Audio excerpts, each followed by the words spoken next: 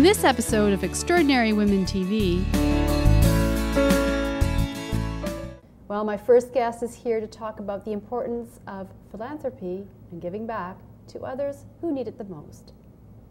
Joining me in the studio is the Honourable Margaret Norrie McCain, one of Canada's most recognized and respected philanthropists, who for many years has been active helping organizations promote education, music, and the arts.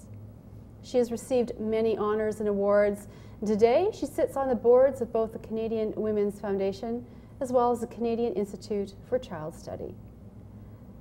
Margaret, it's so nice to have you here. It's such an honor. Thank you. Thank you. I'm delighted to be here. Now, you grew up in Eastern Canada with humble beginnings. Who influenced you the most in your life growing up? It's easy to answer. Absolutely my mother. My father died when I was very young, so I really was raised by a single mom who devoted her time and energy to her family until we all were launched, and then she put on her roller skates and moved into community activity. She was very much a feminist before her daughter and very much a social activist, and when she died she's been pulling my string ever since to follow in her footsteps, although I didn't plan on it, but there I am. So she was a woman far ahead of her time. She was ahead of her time. And she was the first woman to run for public office in Nova Scotia. She chose two formidable opponents, didn't win, but she left a mark. And then she was the first woman appointed to the Canadian Senate. I think she was the 5th woman in Canada to be appointed. And she embraced every cause of minorities and marginalized people, at that time women, Aboriginals, children. So she was my best friend and inspiration. And a great role model. Yes, indeed. So you followed her footsteps. Yes, I would say unintentionally, but that I have fallen into it. I mean, you're well known in Canada for your philanthropy. To what role did your mother sort of influence you with that desire to give back to community? Giving back to community was part of the DNA of our home life. I married a man who was inspired in the same way. His mother was very much like my mother. Community service, giving to the community, embracing your community was just part of our DNA. And I have learned since that one of the social determinants of health is to be a healthy person. Giving to your community is not only good for the community, it's good for your own health. To be part of something that's larger than you is, and the rewards in doing so are far greater than anything you give. And you have 4 children and 9 grandchildren. I do. And I think they're all growing into a philanthropic mindset already. We started when they were very young with my husband, who started this. At Christmas time, they receive a gift for themselves, one gift to keep and one gift to give away. And then the only thing they have to tell us is why they chose the beneficiary, and the reasons behind it.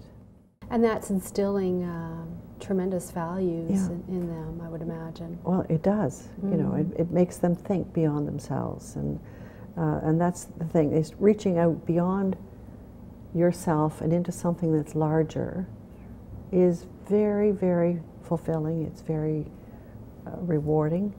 It's bigger than anything that we give. So you have, you run your foundation now. It's an integral part of what you do, the Margaret and Wallace Family Foundation, or rather the Margaret and Wallace McCain Family Foundation, just to get the correct name. Yes.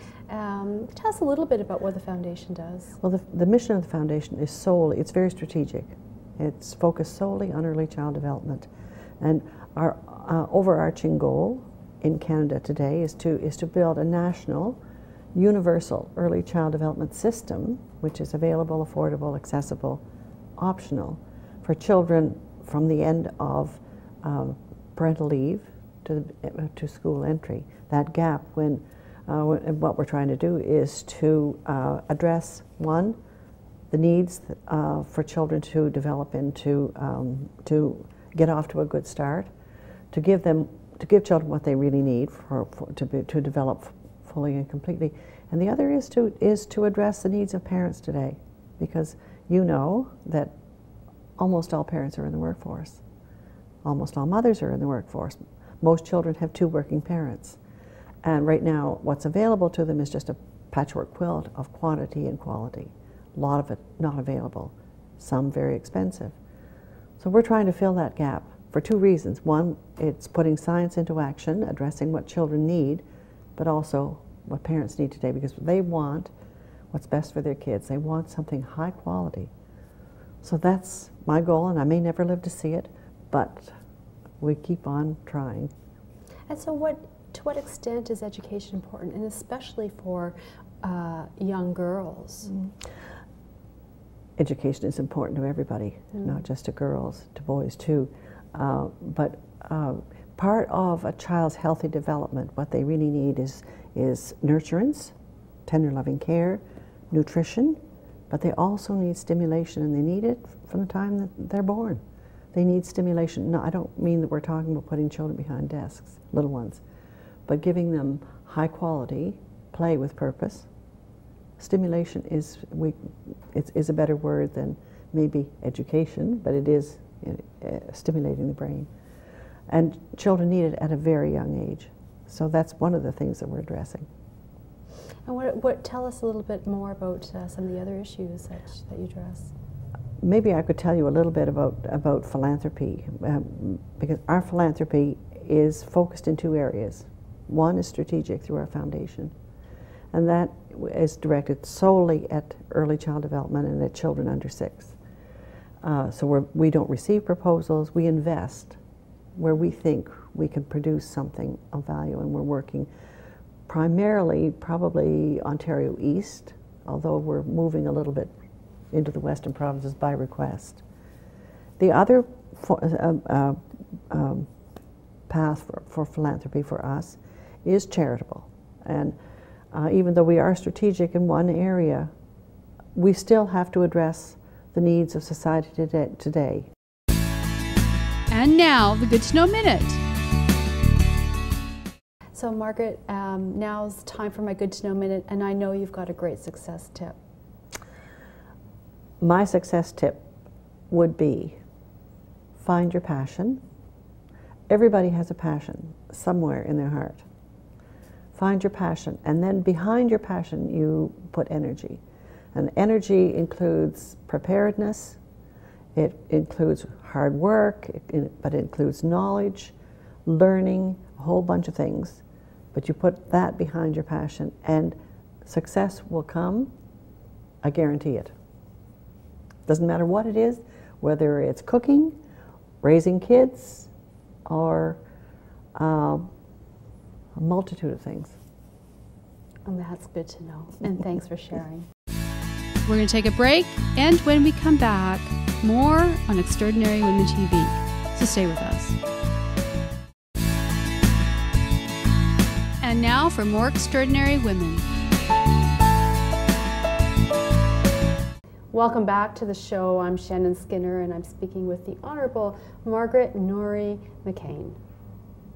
How do we get them interested in philanthropy? Because this is a generation that is very focused is very me-centered. Yes, but I really think if young children are naturally compassionate, young children have a hard time walking behind somebody who's living on the street, who is homeless. They have a hard time seeing other children who are suffering in a hospital. If you take children to sick kids, for example, you'll stimulate philanthropy, you'll still stimulate caring. Being with one of my granddaughters has given every year to cystic fibrosis because one of her friends suffers from cystic fibrosis. Making people aware of the needs within society, and it's very easy to do that in a school setting. Just take children out to, and as far as culture, introduce them to the ballet and the opera and the symphony. but take them to sick kids. Take them to seniors' homes. Seniors would love having half a dozen or a dozen school children, and it makes them aware of another segment of our society and what's important to them. So philanthropy is more than just really giving money. Very much. This is about knowledge, resources as well. Real philanthropy is about a lot more than writing a check. It's about becoming engaged. Yes, they want the money, but they really want you more than they want the money. They want the fact that you care. They want your commitment. They want your collaboration with other people who are interested in this, and they want your network. Most of all, they want your time and your energy. And one of the things that motivates me is a quote by Mother Teresa, because I managed to take on these things that I'll never see come to fruition. And Mother Teresa said, "You may feel as if what you do is just a drop in the ocean, but if that drop weren't there, it would be missed." And that motivates me. Now, for many years, you were very much involved with the National Ballet of Canada.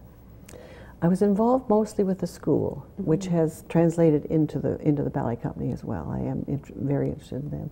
But it's the school that I became involved with, and I didn't know a thing about ballet. There's not much ballet. There's one company in Atlantic Canada. So I didn't know much about it. And it was a total learning curve. It's now my favorite arts organization. I love the children. I love their passion. It's infectious. What's your favorite production? Oh, I always love the Nutcracker, but I'm a traditionalist. But last year was at Nijinsky. Oh, that was powerful. So I love some of the newer productions now. So, Margaret, what's next for you? I mean, what are you working on now? For me, I only plan to continue what I'm doing. I hope my body holds out. I work out 5 times a week. Congratulations, that's fabulous. Good for you. That's more than what many of us do. My trainers wanted me to say that today. That's great. I've got muscles. I want you to know I have muscles. No, I do. I work out faithfully, and I try to keep my mind active, and I just hope they stay together so that I can continue what I do.